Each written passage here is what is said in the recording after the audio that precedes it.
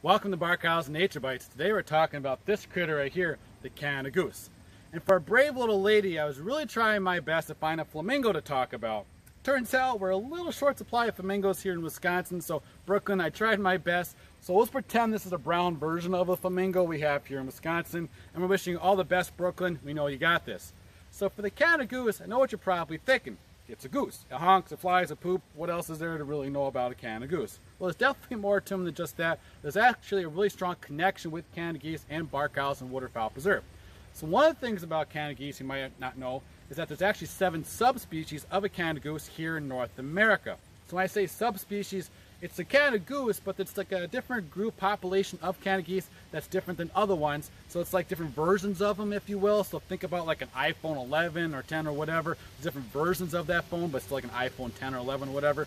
While Canada geese, there's different versions of those Canada geese. Some are a little bit larger, some have different patterns in the cheeks, some of them live in different parts of the country, so it makes them a little bit different. So for us here in Wisconsin, we have mostly the giant Canada goose subspecies. And spoiler alert, the giant Canada goose is the largest of the 7 subspecies.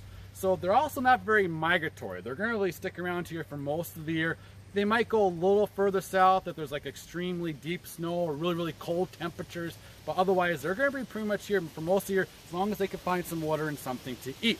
The other subspecies, they do migrate up to Canada to breed. So for the giant Canada goose, we see them quite a bit now, but that wasn't always the case. Back in the early 1900s, for the giant Canada goose subspecies, there really weren't many left. They were almost, they thought at one time, extinct.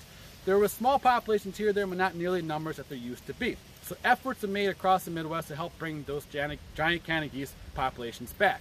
And Lewis Henry Barkhausen, who really started Barkhausen Waterfowl Preserve, he bought 3 pairs of giant Canada geese from Ontario, brought them to here to Barkhausen, and from those 3 pairs, he gave some to a game farm in Illinois, one to another game farm in Wisconsin, and eventually gave over half that flock that came from those 3 pairs to the Bay Beach Wildlife Sanctuary in 1948. So he's definitely a big part of getting the giant Canada goose population going back here and really throughout North America.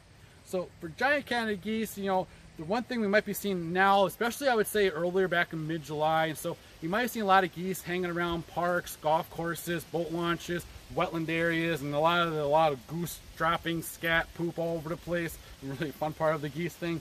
What was happening likely was that every year the Canada goose does go through a molt, so they're going to lose their feathers and grow new ones. Now I don't mean they're going to drop all the feathers and walk around naked for a while. That's just silly. Let's be serious. But they will lose their feathers and grow some new ones, and they'll do this in pairs or in batches. So they'll actually lose all their flight feathers for a short period of time, so they're actually flightless. So in that time, they're really kind of flocking up near large wetlands like this, or by the lakes, golf courses, anywhere where they can quickly dive into a wetland for safety, but lots of food to eat, lots of those grasses, especially those areas like mowed grass lawn areas. So if you've seen a lot of geese flocking up at the time, pooping all over the place, that was probably what was happening. If you ever seen geese flying in, like, let's just say June, I'd say like mid to late June, even early July, and you've seen geese flying around like they're migrating, well, those are actually probably geese that didn't have a successful nest, or maybe they're just too young to breed, and they'll actually flock up and they'll go off someplace else to find a wetland that's safe so they can start molting, lose those flight feathers, and have a place to get away from getting there for safety. So if you ever see that, they didn't get the dates mixed up, they're actually getting ready to molt. So definitely more to geese than just a honking, a flying, and a pooping for sure. And love them or hate them, geese are just part of it here in Wisconsin. So a lot of cool things to learn about geese still for sure. One thing too, what did the one goose say to the other goose when he finally figured out how to fly south for the winter? Hey, listen to my great idea. Thanks for watching Barkhausen Nature Bites.